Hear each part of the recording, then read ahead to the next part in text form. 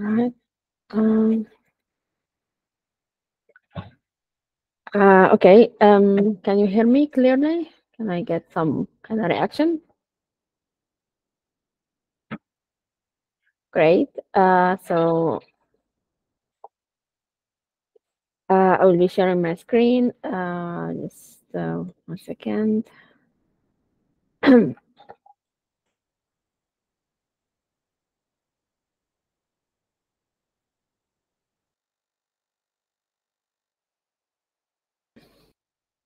So today's tutorial, or this is a continuation of like the morning tutorial.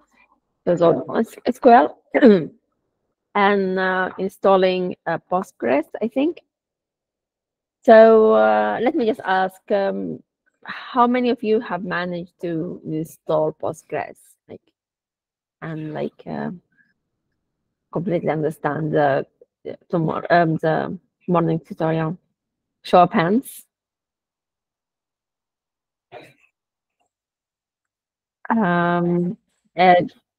Okay, Billo, go ahead.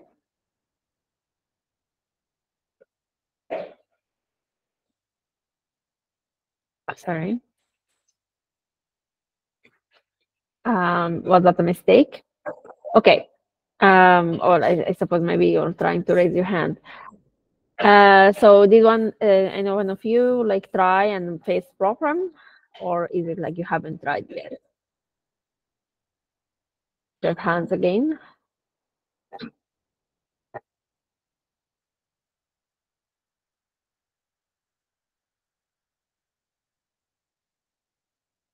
Okay. Stacy. Good. Okay. So from this, I understand like maybe not many of you have tried yet. That's fine. Okay. So this tutorial is on SQL database schema design. So practically, you will need to install Postgres or any other kind of database and use it to actually work this out. But like this is like the theoretical part is not well relevant to that. So it's independent of what you use. So just let's start. I can to make this a bit interactive. Can one of you like define what the database schema is? Like, what is your understanding?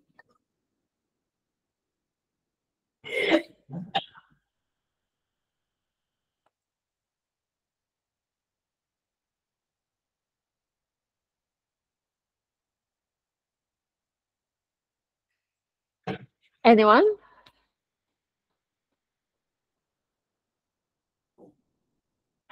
No volunteers at all. No one wants to take a stab at it. You don't need to know exactly, but like, what is your understanding, please? So, if you have any idea, or like if you can some kind of have a guess, having a guess is also useful. Okay, Bethlehem.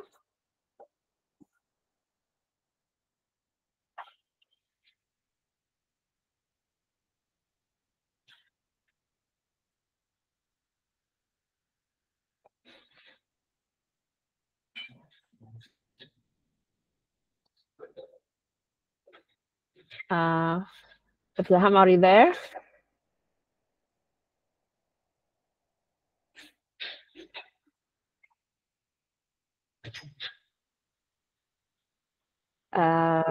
Okay, maybe Sisai. I'm not sure how to pronounce your name, but go ahead. Or like, yeah. Yeah. Basically, this database schema like referring some logical and visual configurations of the entire relational database, because there are a lot of group on the database. So to deal with on the configuration and logical aspects of all the configuring the table, we are using this database schema, basically focusing on the visual configurations of the relational database, focusing on that. That's my understanding. Okay. Well, good. It's yes. Just looking at Baslam's answer, she says, I think a database schema is a structure for an organized database. Yes, more or less. Okay. So yes, you're both correct. So yeah, so a schema is basically the blueprint for the database.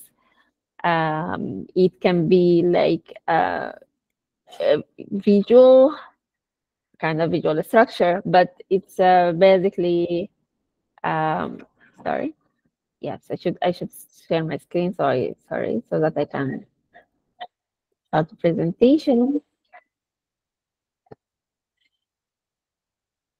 Yeah, please, if you like, if there's some issue, just open your mic and speak because I will not be able to see like your messages when I'm presenting. Just as a note. Just moving ahead to here. So as was said, yes. So the schema is the blueprint, so the skeleton. That's how like it should show like how the data is going to be structured in the database. That's how it's going to be stored. There are like two parts of it. There is a physical and logical. So the logical schema is like the conceptual ordering or organization.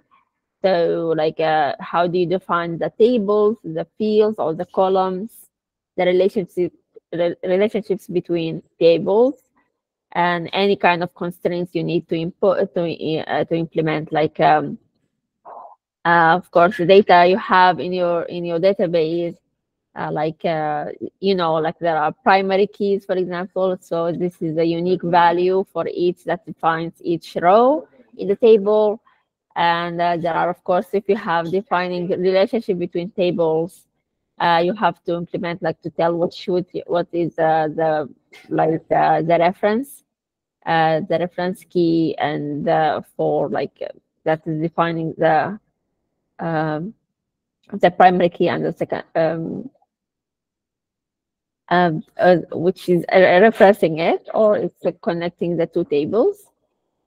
The physical database schema is like actually how you store it on disk. So this is not what we are talking about here, but like this is also part the other kind of database schema. There's a kind of planning. Let's say you are planning basically how you store your data in your database. Okay. So how you design a database schema, this is like how you go about it. This is how you have to ensure basic things, like that the data is consistent, that each record entry. So this is we're talking here about relational databases. So here the data is organized in tables and rows and columns, and each row, each record entry has a distinct primary key, meaning it has like a unique value that defines it. It can be just like a number, like 1, 2, 3, or like any kind of unique identifier. This is just this is like the basic for SQL or relational databases. And you have to make sure that you like all the data is in sort, so like you are not missing anything. Of course, there are other kinds of databases, like non-SQL databases, where like the data is not organized in tables and rows in rows and columns. Actually, let's just see how your like information about this. Like, can you tell me another kind of database besides SQL, SQL databases or relational databases? Can you, like, what other kind of databases do you know about? or let's say what kind of examples of NoSQL databases? Like, do you know any? Hillary? Yeah. Yes, I know of MongoDB, which is a NoSQL database.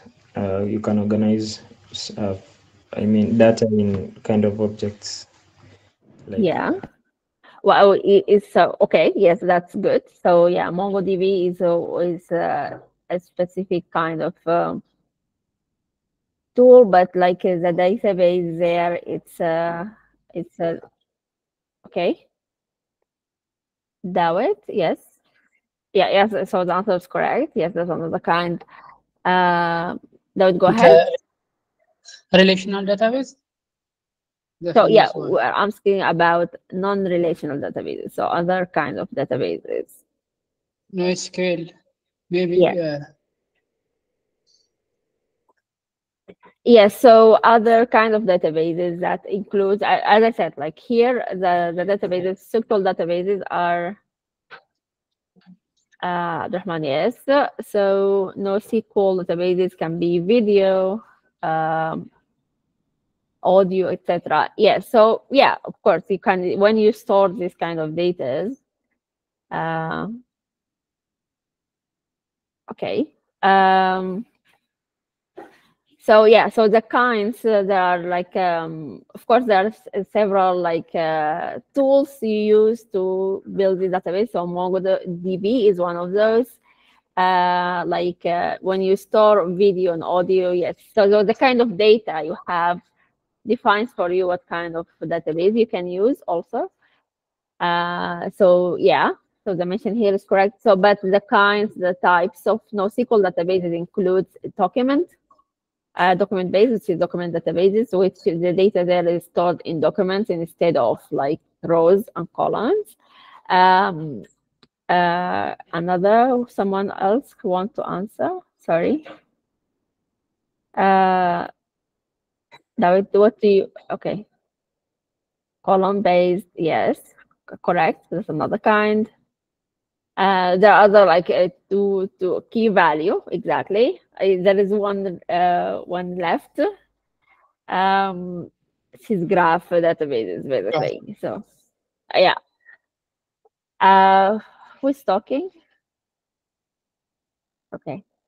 Right. So you got it. You get it. That's all. So the difference there, like in key value, I mean, this is like so kind of obvious. Like you have like the data there is not installed in rows and columns, but rather you have a key and value for each entry basically. So you define the entry by a key, and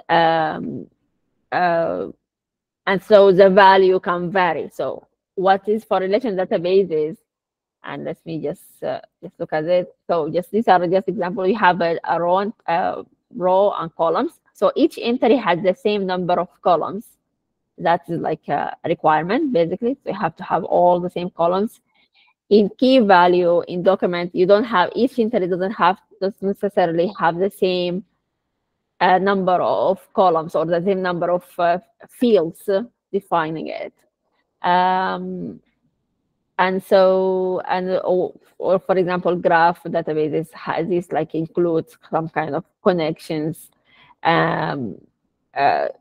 which is like think about a graph, and in a graph you have like nodes and connections. So that's like why that is useful for particular kind of uses. Um, okay, but our focus here is on the simplest kind, or the SQL databases, which are relational, made of rows and columns, and each row like defined by a unique value, like an ID here. So usually we call this this is a primary key, is what it's called. Okay. Anyway, this is good. Sorry. So yeah. So we are here as an example. Just looking at this. So I have two tables here. Let's say like this is tables for a social media website. I have like users, like a users table. So these are like users with their emails and when they created their accounts. This is the value like in this table. And the post table is this one, have like the posts that were published by each user. So here, well, the users table, it has a unique entry for each unique user. In the post table, there will be an entry, a unique entry for each post, not for each user. So a user here will appear multiple times because they are able to publish multiple times. So the primary key here, or let me ask you, which one of these columns will be the primary key as I defined it? Can someone answer quickly? Yes, yeah, Sheila. The username ID. Okay, User so ID. user ID, that is incorrect. So yeah, I think someone in the, so all right, Mahbuba, is that correct? Go ahead. Okay. Yeah. Yeah, hello. Hello. Yeah, I can hear you. It's the post identity. Yeah, the post ID, that's correct. So as I said, the primary key, it has to be a unique value that identifies each row. And in the post table, what is the like a user ID will appear multiple times. For example, here, for example, we have Bob is number 2, like ID user ID 2. If you look at our user ID, Bob is appearing 2 times because like this person had like posted on the website 2 times. So this is not a primary key. A primary key cannot have like it has to have a unique value for each row, and this one doesn't have, like these 2 rows have the same value for user ID, but the post ID is unique for each row. So this is the one that identifies each row, has a unique value for each row. So this is the primary key. But this user ID is referencing this one, right? So it has to have the same value. If this is a post by Bob, it has to have 2. If this is post by Charlie, it has to have the Charlie ID, user ID, which is 3. Referencing this, they have to be equal, right? Or have to be like, I shouldn't have, if for example, if I have only 5 users for my social media website, I have like a really my social media website is not really successful. I only have 5 people using it. I cannot have a value here that exceeds 5. For example, I cannot have a value that appears here that is 10, for example, because it's not referencing anything. It's not correct. I shouldn't have a value that is not valid. I shouldn't have like a -1 or like a value that doesn't appear here. It has to be exactly the values that appear here and nothing more.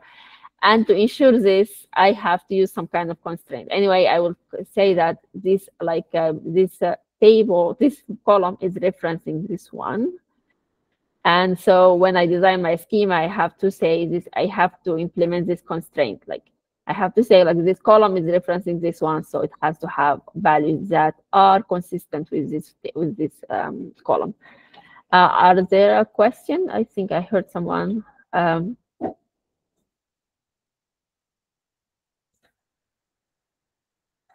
Okay, what scenario can we have 2 values being the primary key?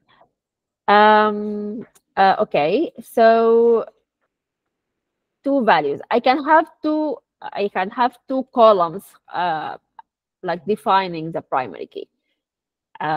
Okay, so basically, let's say instead of a user ID, which is a number, a unique number, here I'm using. Suppose I allowed for my social media, sorry. Suppose, yeah, okay. For example, I guess I'm trying to think of an example here, a scenario where I can have this. Another thing that is unique in this table, instead of besides the user ID is the email, for example, because like not two users have the same email. Okay, so I don't allow any person to use like the same email twice, like for two different users. So it will be a unique one. So instead of the user ID being the primary key, it could be the email, or I can use the both of them together. Like this is allowed because they are both like unique, or it could be like not each value is unique, but together they are unique. For example, let's say I allow in my social media website, I allow people to use like, I allow you to use an email twice. So like with the same email, you can create multiple accounts. Okay. But let's say Alice using the same email created a new account that is called Alice2. Say. In that case, the email column will not be unique. The username column might not be unique also. I'm not sure. I'm sure. I shouldn't say that, but okay. So the username column it will not be unique as well, but together they should be unique. So when you use the same email to create a new account, it has to have a new username, and then in that case, the two of them together will be unique.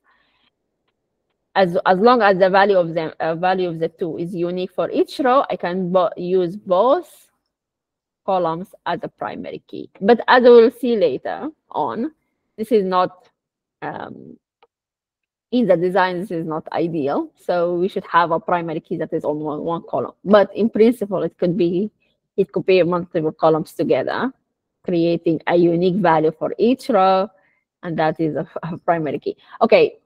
Did I answer your question, Hilary? Was it Sheila who asked the question? Sorry. Yes, it answers. Thank you. Yeah. All right. All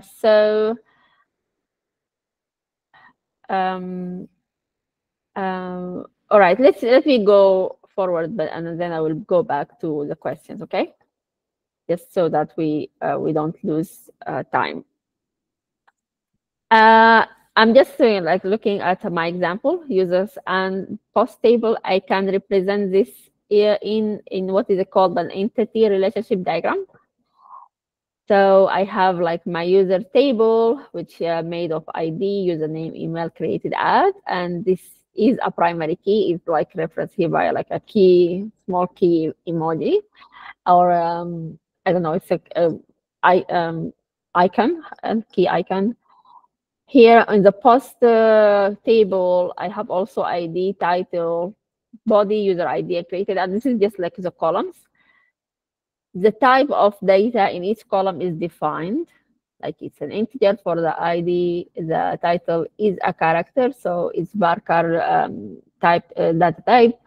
I have also timestamps for create that. And then I have this relationship that the user ID is referenced in the post column. Here is represented by a one-to-many relationship, meaning that I have a unique value here for each row, but here like the same user ID can appear multiple times. So this is the relationship is called one-to-many.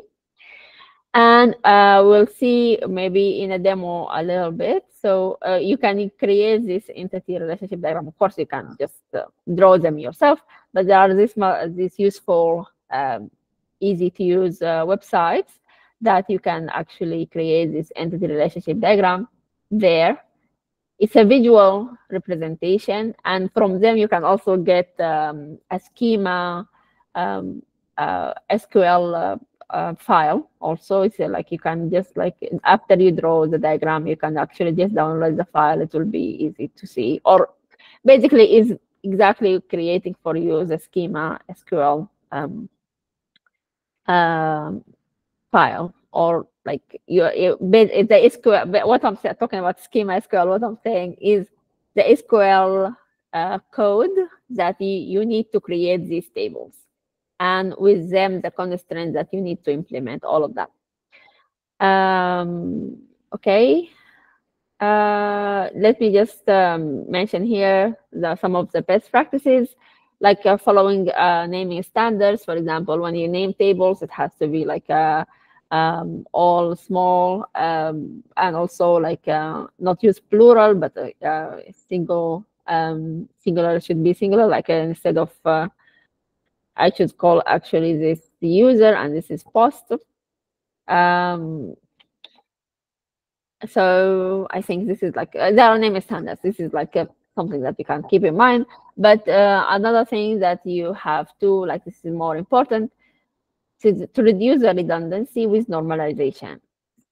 So normalization will explain a little bit in a later slide, but this is just in practically the same data usually you can store in multiple ways.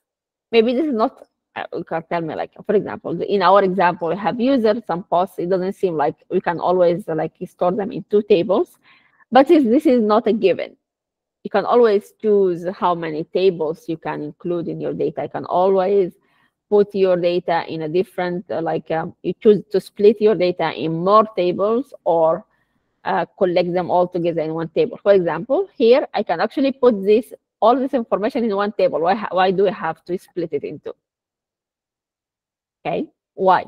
Like I could actually put all this information, like I include just the username here, the email, and the user account was created at a. Then I just add like 3 other columns right here, and I have just one table. Why should I have it in 2? This is a question. Think about it. Like if you have an answer, just like write it in the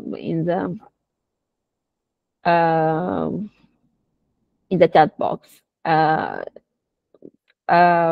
So the question is why shouldn't I just put these 2 the information in these 2 tables is this in just one? Like what am I gaining from putting them into tables? Okay, so this is what here. Like another thing that we have to keep in mind is to have some documentation when creating the schema, so that like this is always, documentation is always great when you are collaborating with other people, which is always the case when you're working in a company or something.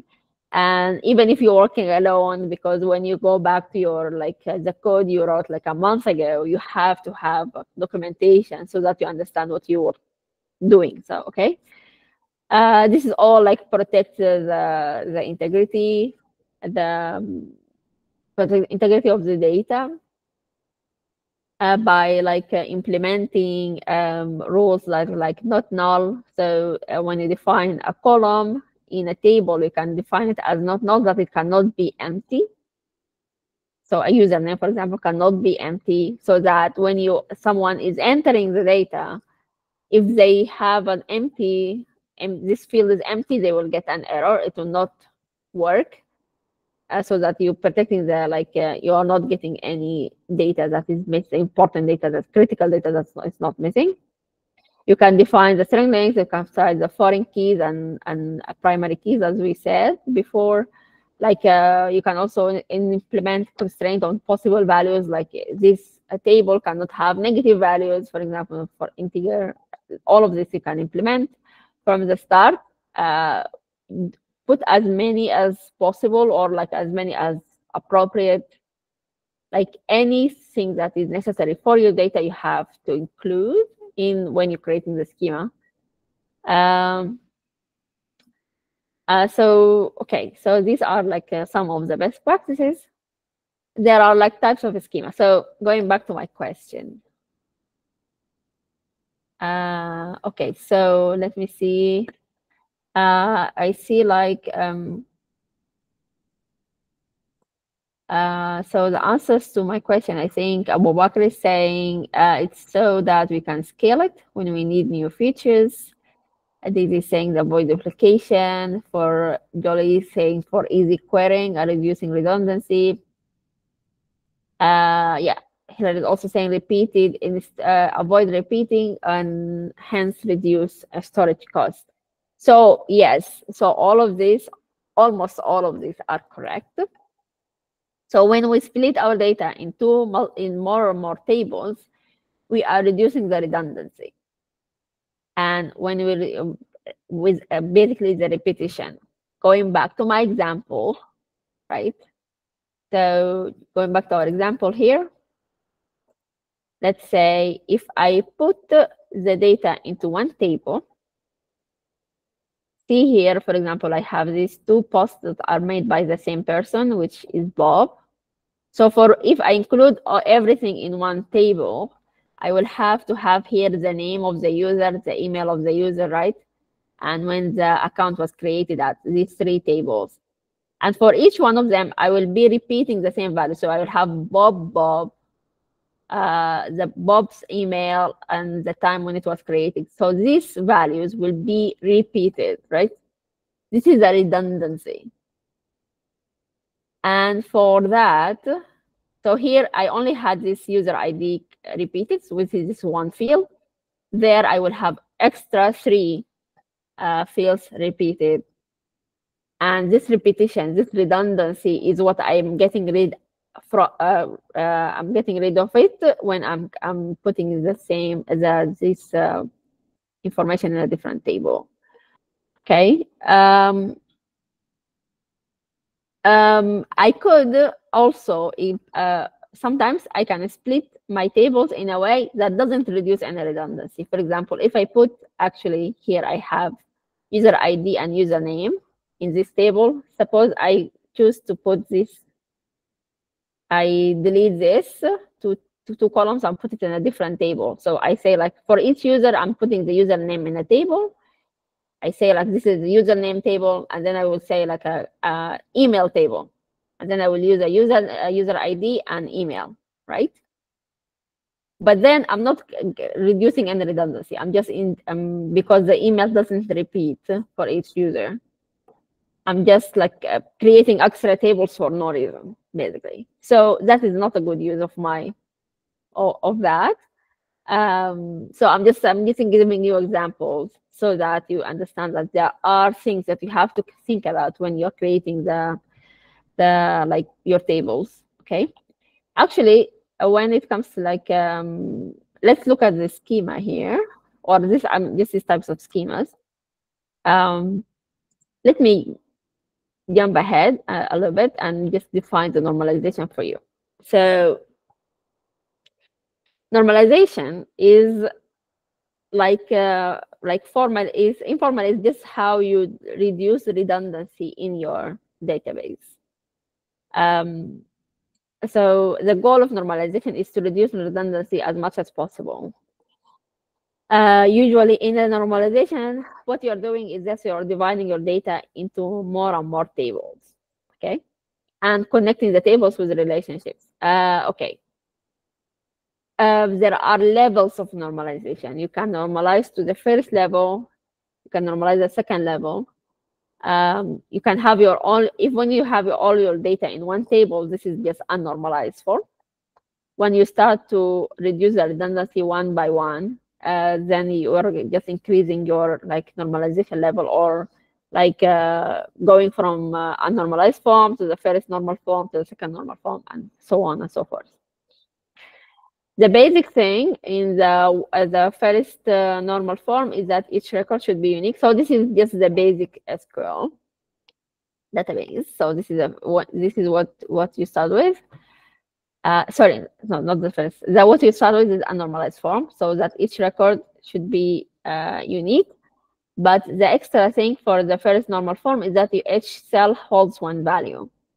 So it's possible that in one column you can have like multiple values, like multiple examples of something like you have like anything that can be put in one column. The first normal form, you have to reduce this by putting just each cell has only one value. So at the second normal form, in that case, is going to be like all your columns have to depend on the primary key. So there is no not only that the whole row doesn't repeat, you also that for no column the value repeats, and so on and so forth, going into normalization. So with normalization, what you're doing is that you're reducing redundancy and saving space, storage space. The cons, however, is when you're reading from your table, when you want to get information, you have to, especially when you want to do analysis, more tables, that means you have to use more joins between your tables. And this means that your queries will take longer time to run. So when you have all your data in one table, when you're analyzing, this is perfect because you're only reading that table. You have all the information there. You don't need to look at joining different tables. But when you are entering your data in your tables, it's like easier when you have multiple tables, because most of the time you'll be updating only one of these small tables, not all of them. And also because when you are splitting your data in multiple tables, you can have these constraints that need to be satisfied. And then you have more checks on your data that you're entering, so there are less chance for errors. So just I'm going to, so just from this, more normalized is useful for when you're entering, when you're doing more of write queries, you're writing, you're updating your data, and less normalization is used when you are doing analysis. So that basically means that when you're doing OLAP, which is online analysis processing, you need less normalization. When you're doing all TP, it's better to have more normalization. So depending on what you are using your database more for, okay? So this is just here, like how we decide whether to normalize our tables, and this depends on what we are using it. Is it read or write intensive, our users? Then I'm going back to just to show you like the types of schemas we have. For example, we have the star schema. The star schema is normalized to the one form, okay? So usually you have like one table, one fact table, and then one dimension. So basically, here I have example of like, let's see, it's like let's say this is the database for a bookshop, and I have a table for book sales, and it has the sales ID, the book ID, the time, the store, the sale amount, the quantity. Okay, the sale ID is the primary key, but then I have book, store, and book and store, and time. Basically, I can create the information for a book, for the store, for the time are stored in a different table. So for each book, I have a title, author, and publisher, but I put this in one table instead of having it, because sales, of course, I will sell the same book multiple times, right? So instead of having this information repeated here inside just one table, I will put it in a different table. For each store, also we have multiple. There are formation for each store where it is, which is the address, the city, the state, the country, all of that. Instead of repeating it in one just table, I will have it on a separate table and connect them. Like store ID is connected to the store ID here, the book ID is connected to the book ID here. This is just a ridiculous thing, but I have like the time. I can have it like the day, month, quarter, and year. I can have them in a separate table. Of course, like this information when I'm doing analysis, is useful to have like the quarter like in a separate column, so that I can like group my data regarding that. Anyway, so this is a static schema. That other kind of schema is a snowflake schema. This is like an extension of the star schema, just extra one dimension. And the dimension tables are there. So here the fact table is normalized. Here the dimension tables are normalized. This looks like this. This is the same database as before. But what I did here is that, for example, for each, before we had the book it has an author, a publisher, right? And genre. And instead of having this in one table, I will just put an ID and I define a publisher and author in a different table. Think again that for a book, an author can have multiple books. A publisher can have multiple publishers for multiple authors and multiple books. And a general, of course, would have many books, each genre. So I'm normalizing the book table from before. I normalized it extra by adding extra tables. And the same I did for stores and for time even more. So you see, like I went from like having one table to 4 tables. Now I have like, I don't know how many of the are here. Like these are 13 tables now. The amount actually, the storage is less because anything that is repeating is put in a different table. But as you see, if I want to like do some analysis on what kind of genre was published in a quarter in a particular year and compare it for multiple years, I have to join all of these tables together, like 1, 2, 3, 4, 5, 6. So if I'm doing analysis, this is a nightmare, right, to do. Well, my query, I can write the query, but the query is going to like take longer time. If I have everything in one table, it will be easier. So, okay, this is just like the basic about this. Okay, any questions so far? Let's see, go back here. I hope this was clear. Yeah, I went with extra to give you an example, but like if you have any questions.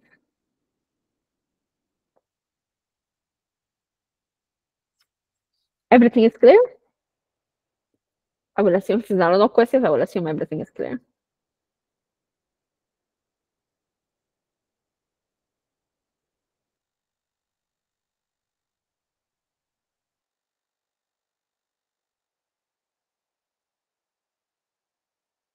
Okay, Jolie is asking about the use cases.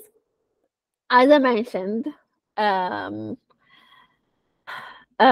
you define the use of a schema depending on like what you are like. Sorry, so what you are using your database for. So if you are doing any kind of read write intensive, the more normalized the better. If you are doing read intensive, if you are doing analysis, the less normalized the better. So it's like there is no like exact rule, but whenever you're using your database for analysis, let's use your case. In this challenge, the data for you is already there. You are not updating the data. You're not entering new entries, right? You're not tasked with keeping track of what new published data, right? This is data that is already collected from the past, from last year, is already there. What you're using your data for is analysis, right?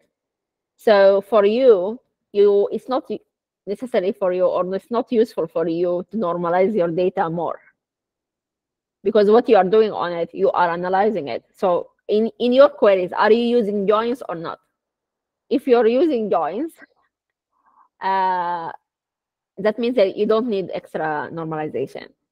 And the opposite is correct. So if you are doing updating your data, say in the case again of articles, if you are, for example, this is not your case, but if you are tasked by actually updating the data on the new articles, you'd want your data to be normalized even more, so that you are updating as little as few number of tables as possible. So, for example, in the data set database you have, or the data sets you have article, basically a table that have information about the articles. You have information about domains, their country, and then the traffic of these domains, right?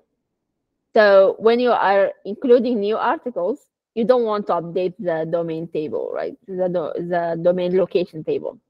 So you don't need to have it on all in one table. The more split, the better. Is that clear, Jolly?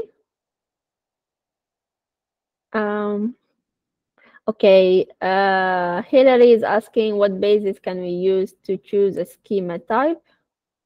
And in the task we are given,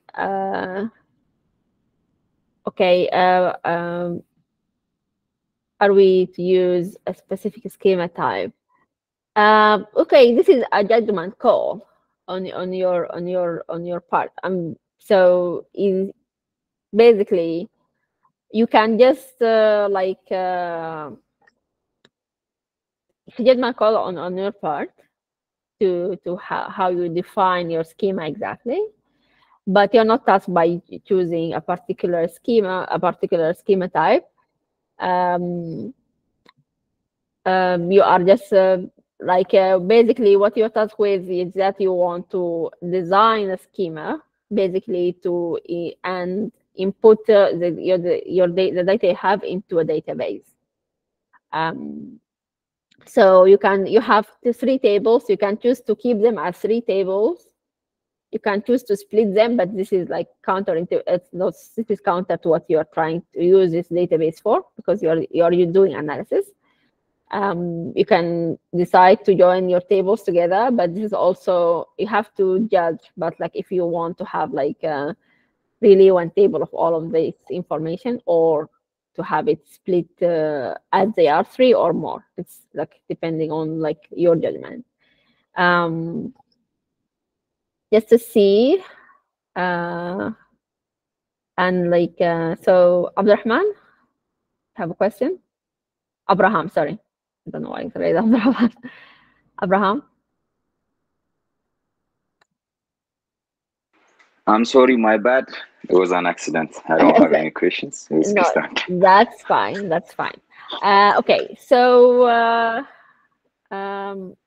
if there is no other questions, just let's see how to design. So one of these, sorry, I'm sharing my screen. So great. So one of these websites that was like reference to you to create an ERD diagram is this one. It's DB diagram. And you can see like here, like you have users, posts and follows. It's like similar to what I was, the example I got you, social media account, social media website. And you can see like how you define like each table here. Like the ID, the primary key, the user ID. So this is the one. And then you can also like the relationships between like each one, the tables together. So for your case, let's say like this, I was like doing this earlier. So one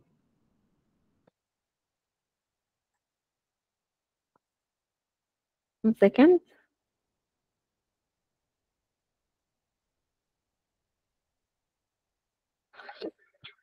All right.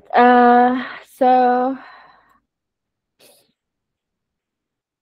okay. All right. So I have, for example, we have, I called it article, but okay. This is the first that let me just see. I hope that I'm not confusing you even more. Anyway, I have this data set. This is a table. So I'm choosing here to just like keep them as they are, 3 tables. I'm just defining the schema for that. All right, sorry. I want to close it, but okay, fine. So I call this article. So I'm including here the fields here. So like I have like an article ID, source ID, source name, published at, but okay, I can include all of the other ones like author, title, like all of this. So okay, you'll do this, like this is a text, title, the same, right? The Bakar kinds, and you'll see like, so I'm getting an error here. Okay. So you'll see like that right away. Yeah, I'm getting the table is updated, and you will do this for the rest of them. Include all the fields that you have in your data, right? And make sure to to define the type correctly. Okay, and the other table for me is the one like source common name, location, and country. This is the domain location. So domain location, source common name, location, and country. And what I did is that I said for my case that the article source name, this domain common name is referencing this one. Actually, it's the opposite. So which one has the one? Okay, so it's actually correct. So in a domain location, this will be a primary key. Let's call it here. Primary key, right? So in the domain location table, the source common name is the primary key, which is it's a unique value for each row. But you can also if you decide, maybe you want to add an ID, actually a number, like let's say source source common, or well, let's say call it an ID, just ID as an integer, and call this a primary key instead. It's up to you to do that. Okay, can add just a number, just want to just number them and add that as an ID. And then this field here is referencing the source name here is referencing the one here. So one here is correspond to many that appear here, right? Because it appears multiple times. And you can here, what else you can do? Basically, you can add notes. For example, this location is it's a short code. Like I can say that here. The country. It's an extra if I want. Very short. It will appear here. Like an explanation of the field, and you can add them if you want to all fields if you want. So I can add the other table because there is another one, the traffic data, right? So I'll create the other table. So okay, so let's say call it traffic. Sorry. Right, and the columns there are so global rank, the domain. Okay. So let me get your help here. So what is the primary key in this table would be? Anyone who have an answer, please open your mic and speak, because we are running out of time. So the domain is right? It is the domain. Yes. Yeah, the domain is the primary key, right? Right. Okay. And let me just add another field just to make it. I'm not going to add all of them, but what is CDR rank, global rank. Okay. So sorry. I don't know why it's say global rank. So what's the type of this one? What's the type of the data for this one? The global Yeah. an integer or is it? An integer. Yeah. Great. All right. So, and this domain, does it reference the source name also from the domain location?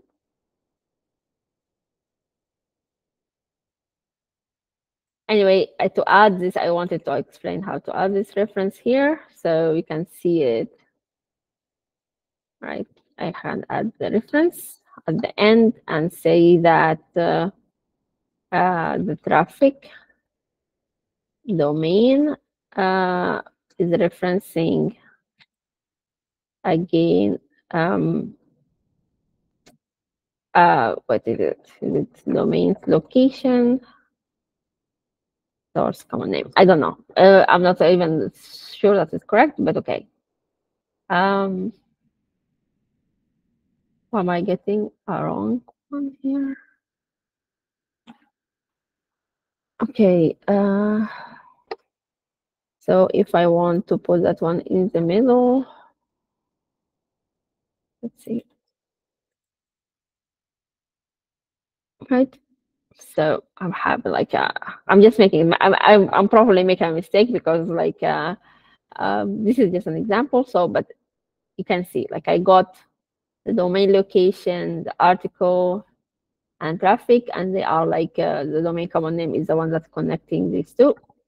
But you can, as you saw, so I can actually reorder my tables by how I enter them, defining the constraint here, or like this is just like the primary of foreign keys, like how to connect them. And after you end, like you have this nice visual. You can actually export this value, like I already.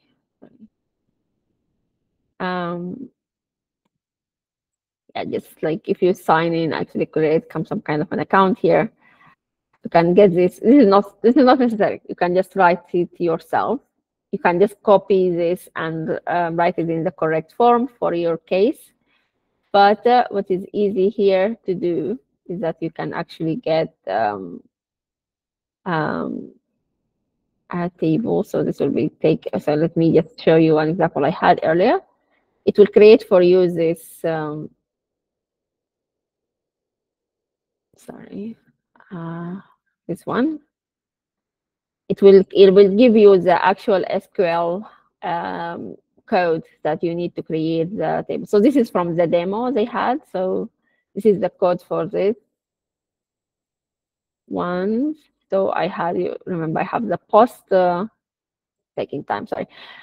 Users post and follow, and this is like how it was created. I exported it and I got this SQL file, which like it has SQL code to create this like follows, users, and posts with the constraint I have on them, right? It is like I'm not sure how to do this actually in this website in particular, but it's adding the relationships as like an alteration afterward. But of course, you can actually do this when you're creating the post itself by saying like, say, sorry, this user ID. Sorry. So instead of writing it here, so I want to say like this one, right? The table post as a user ID is a foreign key referencing the user ID in users. And instead of doing that, I will just write it here. References, users ID. Sorry. Instead of having this. So this will be doing the same thing from the start. But anyway, and again, other constraints you can add, like you can say something has to be not null. So I can add like not null here. Oh, how am I writing? Okay. This is like we'll make sure that when any data is added to these users, if this value is null, you will get an error, stuff like that. So in the end, what you want is an SQL here that we will use as explained to you earlier, how to like create a database and like populate it, right? So in Python, using SQL Alchemy, for example, you can create your database. You can reference basically the SQL file, right? To create the database based on that schema file, right? So you have this like Python code using you can use SQL Alchemy and then of course, you can add the data from a data frame easily. So, add this. Just want to show you like can easily do like when you create a connection to your database, and then you can easily use, because this is in pandas very easily. If you have a data frame, you can just use to SQL and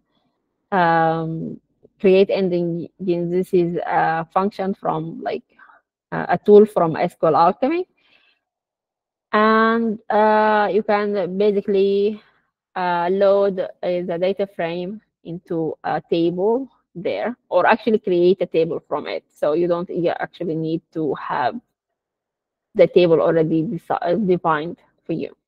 Anyway, so I suppose this is something that you went over earlier. If not, I'll just give you some kind of like an overall picture. So any questions? Because we are over time, I'm sorry. So any further questions? So like let's take like a couple of minutes to answer if any final questions, and then we can end this session.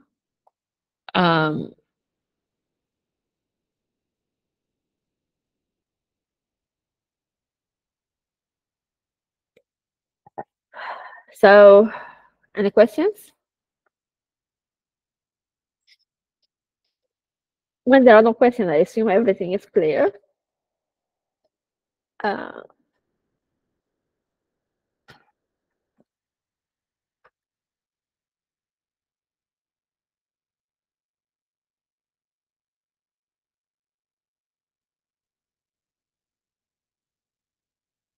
Okay, so okay, I suppose everything is clear. Everyone's saying that. So thank you. Can we do a drag and drop on the side? I'm actually not sure, but it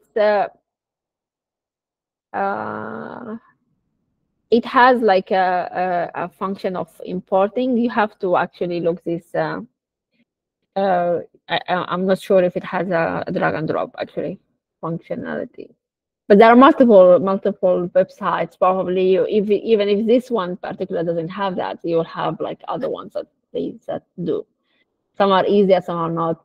This is just the one that I happen to use. And once you are more like comfortable with SQL, actually, these websites maybe like are not really not great, but it's not adding that much. So you can, like, when you are able to visualize this yourself, you might not even need that. But it's just a nice thing because you can visualize it, and it actually checking for you, showing you if you have errors. Okay, someone like Abu Bakr is giving me like a lucid chart, might have that one. Check it out. So yeah, as I said, even if this one in particular doesn't have that functionality, probably other ones have it. And it's just an easy thing. You don't need to actually use this. It's just an easier, like it might make it easier for you to visualize I'm just saying that you are not required to create an ERD for this particular challenge. I don't think so, but you have to you have to check the requirement, actually, the deliverables, to see if you are required to do that. But it is a good thing if you do it. Maybe take a screenshot or like download the diagram itself, include it in your report. It's a nice thing to have. Even if it's not required. I'm just saying that using this website is not necessarily or not usually required. Anyway, any other questions?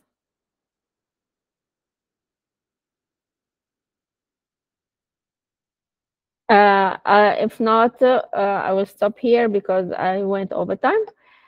Thank you everyone for being here. And if other questions